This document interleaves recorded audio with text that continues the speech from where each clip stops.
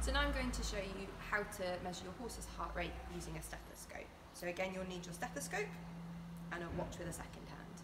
Now you don't need to spend a lot of money on a stethoscope. You can buy them off the internet very, very cheaply, and you can usually get them for less than £10.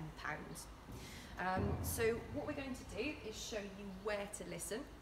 The easiest place to listen to a horse's heart is on the left-hand side of the body. If you listen on the right-hand side of the body, it can be more difficult to hear. Also, the point you want to listen is just behind their elbow, and it's helpful if their leg is a little bit further forward, which we've done just now. Ideally, if you're listening with a stethoscope, you want to be somewhere nice and quiet, and you want the horse to be nice and calm so you can hear really easily. What we're going to do, pop the stethoscope in our ears.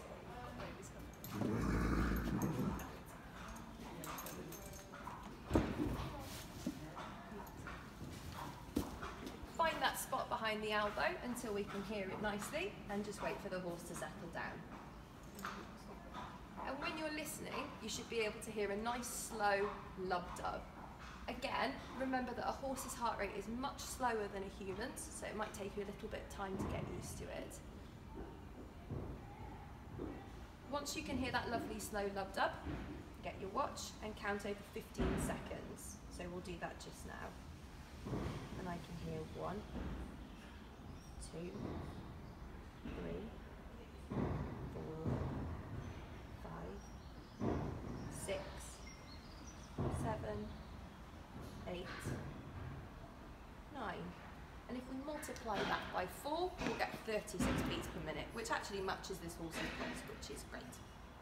If you're hearing anything other than a nice slow lub-dub, you hearing any other noises, it's never a bad idea to get your vet to have a little listen for you and just check that everything's okay. Yeah. Also, if your horse's heart rate is consistently over 44 beats per minute, or over what you know is normal for them, or you've done an endurance event and it's high and it's not coming down with rest, again, that's a time for you to get more help.